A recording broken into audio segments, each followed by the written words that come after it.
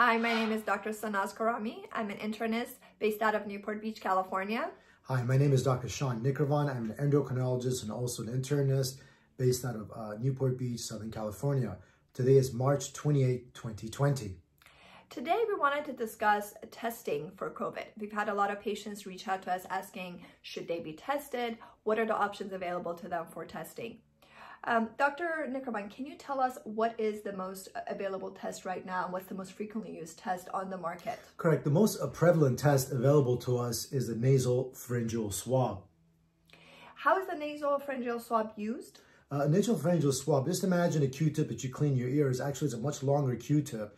It's inserted through the nostril passageway and it goes all the way back in the posterior chamber where all the secretion, the nasopharyngeal meet actually to be able to capture the most amount of viral load. Now, when done correctly, because the swab has to go so far back, it's actually a pretty uncomfortable test and patients have complained that it's painful. What have been the other drawbacks that you've experienced in terms of ordering this test? What has been the barriers you've seen? As you mentioned, the uncomfortable part of it is just a short period, but that's the first one. The second part of it is that it's not readily available to everyone that wants to test because they're holding it back for people who presume to have high risk exposures, endemic areas, travel, that's what they're waiting for. And the other problem... And then, along those lines, I've tried actually ordering this for several patients who were symptomatic, had fever, cough, all the classical signs, and they were turned away because they didn't have, travel to China or they didn't know of a specific person that was COVID positive. Absolutely. And we know it's currently community acquired. So at this point, those should be irrelevant. Absolutely. And the other part of it is initially when the test came out, the turnaround time was supposed to be promised to be a little bit closer, 48 hours or maybe less. But unfortunately, we've seen many cases that have gone beyond 5 to even 10 days, which is completely unacceptable. Yeah, the latest that I've experienced for patients I've tested has been 8 days so far. So that's a pretty long time to wait to know if you have COVID, if you're experiencing symptoms.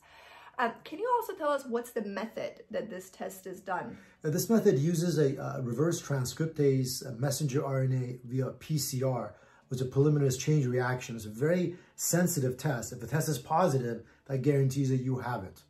So this is looking for actual virus particles in the nasopharyngeal area. But the sensitivity of this test is currently 63%. That means 37% of patients who are COVID positive, based on all the studies in China and Italy, will be missed. That's why it's important for those patients who have high pre-test probability, who have the exposure, have multiple repeated tests, because the more you do it, the more likely you'll have a positive test. Yeah, so this is what we call, this test has a high false negative, that you could actually have COVID and it could be missed because there's 37% of the population that'll be missed. And that depends on the viral load and how much are you shedding at that moment. That's why that could change actually. Exactly. Now, along those lines, we got some great news about Abbott Laboratories got an FDA approval yesterday for a rapid test. Correct. Can you tell us about that? So the rapid test is very much as what we've been doing in the office. It's like an influenza kit package in which you can get results in 15 minutes. It's the same method as the nasal swab method. It uses a PCR, and that looks specifically for those viral loads, which we can get results in 15 minutes because it's highly accurate and it's rapid response. So we're still waiting to get their data on the sensitivities of this test. Last I looked, they didn't have their sensitivities up, but the great thing about it is that it's going to be 15 minutes and you'll have results, and it's actually detecting viral particles. So if it comes back positive, that's a pretty solid answer that you actually do have COVID. I think it's actually going to be released to acute care settings like hospitals, ERs, urgent cares. Correct. Because that's where the volume of this is going, and subsequently, once they have more of it, they're going to release it to the practices too. So it'll still be a while before we get this, but then since this virus is going to be with us for the next 6 to 18 months, at some point this will be in the office and it'll be like a rapid flu test that we'll have available to you. The virus that keeps giving back, unfortunately. Now, other than checking for the virus itself, we also have a way of checking for antibodies to the virus, the immunoglobulins. Can you tell us about that testing? So this test has been in the market very shortly, maybe a couple of weeks at maximum. And this looks for your exposure to the coronavirus family. And it looks like IgM, immunoglobulin M. And what this is, if you are exposed to a virus, within the first 5 days, you get a response about 50%. By day number 10 to day number 12, you get about 100% response, which is within the blood. So if you've been exposed to the virus, you'll get a spike in your IgM antibodies. That means you've seen the virus. So IgM is the acute antibodies that you get, and IgG are the long-term antibodies that your body will have a way of fighting this thing if you're exposed to it again. So that's done through the blood. The turnaround time is about 24 to 48 hours. Correct. We offer it at our office, and I've heard many other laboratories are currently offering it. Correct. And now, the IgG is a tissue antibody that usually doesn't start to show itself somewhere north of 3 weeks, sometimes even longer. That shows that you've been exposed to the virus. That means you now build immunity to the virus. It depends on how strong your immune system is. Now, the sensitivity of this test is somewhere around 88 to 90%. So once you have a negative test, that's a pretty solid test. That means there was no antibodies in your system and you were not exposed to COVID. But if it does come back as positive IgG or IgM, the problem with this test is that there is a 10% chance that you could be detecting antibodies that are to other types of coronaviruses that cause the common cold. So, you know, it has its limitations, but it also, right now, is one of the other tests that are very beneficial. Correct. I find this test very useful. As you know, that it's great if you don't have the disease. If you don't have the virus, it's a great rule-out test. So, for example, if you want to care for an elderly or a loved one, they need help, and you don't want to expose them because they've self-quarantined for days and weeks, at that point, you want to test yourself, so make sure your antibodies are negative, and make sure you don't contact with anybody else afterwards, and you can actually go provide help to these people, because if the test is negative, it's very, very accurate.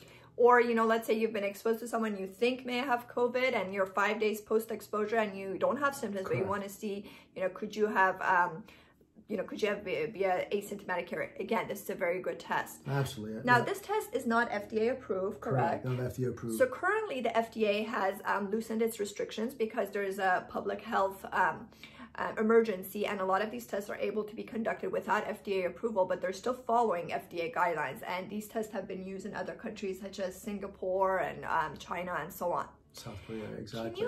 And also, the very important is the timing of the test is very, very important, because you want to make sure you test right at the right time, because if you test too early, you haven't built up enough antibodies, and that will give you a false negative.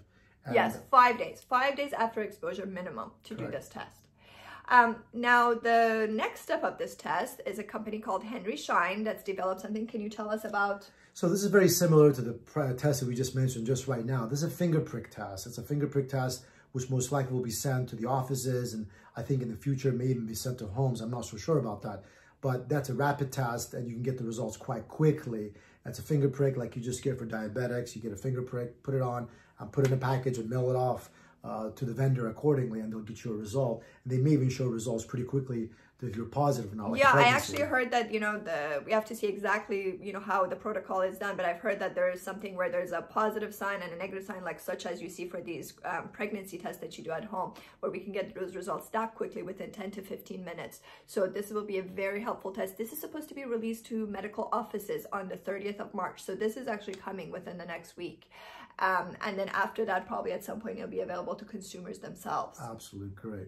So I think all of these have a lot of great options that are going to be offered to patients to be able to test themselves, because up to now, one of our difficulties has been identifying who is COVID positive. But now with all these tests coming in the market, we're going to have a much better hold of how many patients are positive, and then they can self-isolate and not spread it to other people. The key is to have an accurate test that's sensitive and it's rapid. Very, very important. You need a test that's rapid and accurate, so we can isolate the people who are sick, to break the chain and prevent the exposure to the people who are not actually COVID positive.